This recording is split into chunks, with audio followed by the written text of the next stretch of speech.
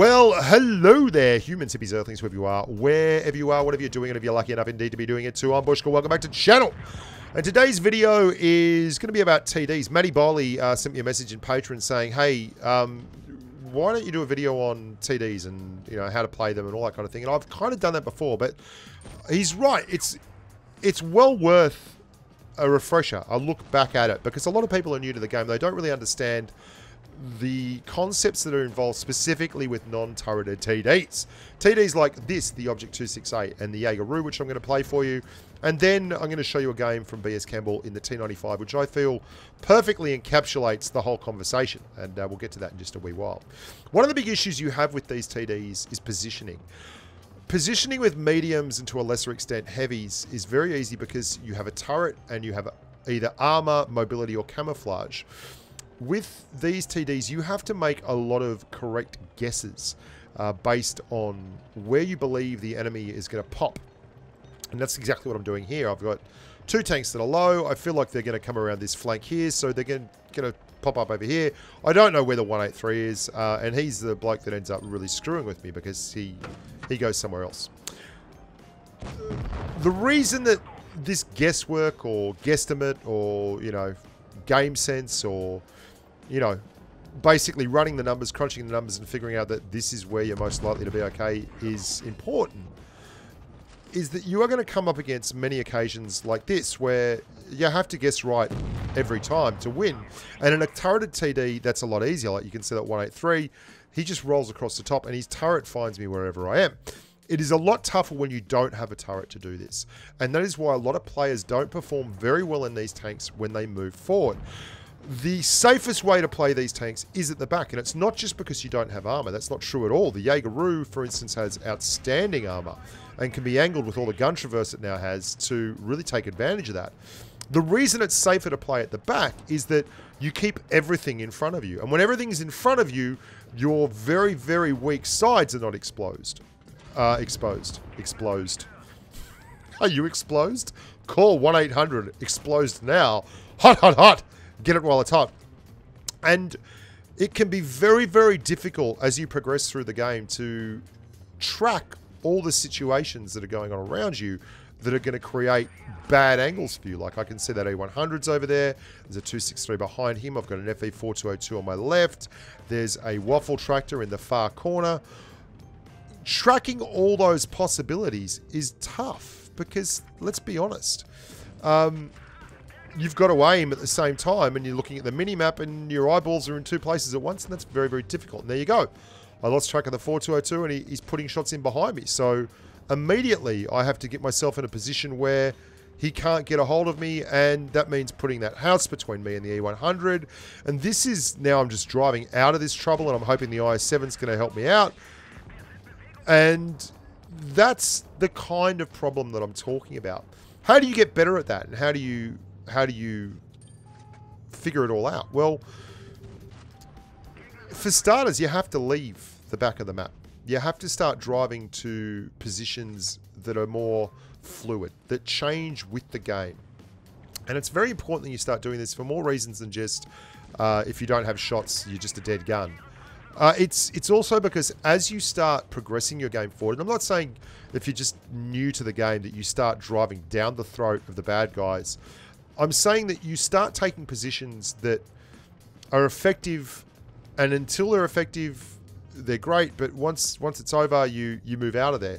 By the way, this is something you need to understand with TDs. There's two trees between me and that 268, right? And if you're far enough back from a tree, they become a silhouette. And if they're a silhouette, there is a good chance that they will not see you when you fire. See, that's a silhouette. I'm far enough back that my camo does not break, even though I fire a 1200 damage round into that waffle tractors.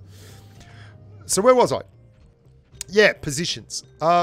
When positions are broke and there's nothing there, you've got to move, and that means changing angles. It means putting yourselves in positions where things can go wrong, because as you can see here, that poor old Jaeger, he's pushing up the mountain, and suddenly there's another Jaeger behind him doing 800 damage, and now he's got to angle to two fronts, and he can't do that because he doesn't have a turret, and oh, good goddamn, that sucks. I don't know how he fires here before me, by the way. Oh, okay, so he didn't actually kill the 268. I'm watching this back. That is why I took that damage. Fair enough. That makes sense. I'm going to show you a game now in the T95 that is all about this kind of positional play. And as this Leopard 1 forgets that Jaegeroos have awesomely large amounts of HE damage. The T95, just about more than any other TD, expounds the necessary joy of this theory. The T95 is all about preparation and positioning. If you are in a non-turreted TD and you do not, and it's slow and mobile, and this thing is as immobile as immobile gets, then you will need to really start paying attention to this particular game and the way that this game is played and the way it unfolds. Firstly, if you can possibly have buddies with you in a TD, that's important. I would highly recommend that you do not push alone in a non-turreted TD. One of the big things in Blitz is that mediums and lights love to just farm damage off big TDs. And if you're caught behind a house by an Object 140 facing in the wrong direction and they get to your backside, they can take your entire hit point pool and not be visible to any bad guys on any good guys on your team. What you really want to be doing is what my amigo here is doing. Now, he is amongst friends. And that allows him a certain amount of, not complacency, but he can be fairly confident in the knowledge that anyone that tries to move in and COD him is going to take a huge amount of damage from the tanks all around him. I love the fact that the WZ-110 here is using Mr. Campbell as a mobile hull down position. This is just gorgeous. And this is something that is not new. This is something that has been done throughout the ages with the T95. Many, many people have pushed along behind the T95. And there we go, the back line. The back line. Watch what happens here, and I find this very, very interesting. There is an Tiger 2 on the right, which is an important thing to understand. That means that if he doesn't clear the tanks dead ahead of him, by the time that Tiger 2 wins that battle over there, then he faces the very real opportunity of getting side-hugged or COD'd by the Tiger 2, because the Tiger 2 is right on him now. And you can see he is the last tank left alive. This is a very, very important part of the game. Look at this. Look at the angles that he is running. And then immediately he turns his tank back towards the bad guys. I find that fascinating, that one little move, understanding the way you've got to move your tank and the way you can maintain angles. That was the extreme angle that he could maintain without showing his sides to this ISU there and still getting damage into that Tiger 2. I thought that was very, very cool. And that's something you need to learn. You need to learn the angles of your tanks, what they can stand before their sides become easily pennable.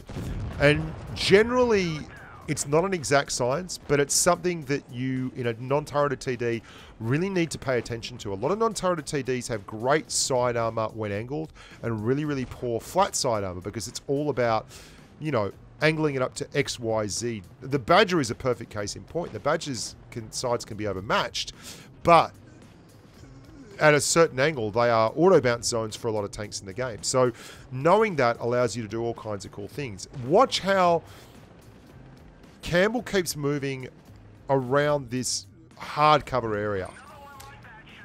Look at him backing up towards the pylons. This is non-turreted TD 101. Like, this is absolutely the most important part of driving one of these tanks. Preparation. He is keeping himself close to hard cover, so if he gets pushed by one of these lighter tanks, he can scrape them off against that cover. Every move, I love. This is so the T95 to a T. Look at it. Not moving in the open. Just not moving in the open.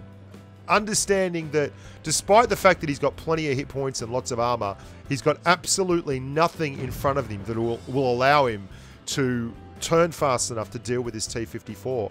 And this is the real reason I wanted to show this video. Look at this. This is non-turreted TD 101. That is your rock. that is your friendly place. You do not leave it unless you have another rock and another friendly place to go to, which is exactly what he's doing here. And then as soon as the 54 starts pushing, look where his ass is going. Towards a flat, hard, friendly place where he cannot be COD'd. The 54 wants to get past him. There's nowhere to go. Lovely little bit of work there. Really patient, really thoughtful, aggressive, but at no point in time out of control. I hope you guys enjoyed that little reminder of how to play those non-turreted TDs and the important parts and skills that are required for them. I really think that is well worth a refresher course. Until next time, look after yourselves and stay safe on the battlefield. Bye for now.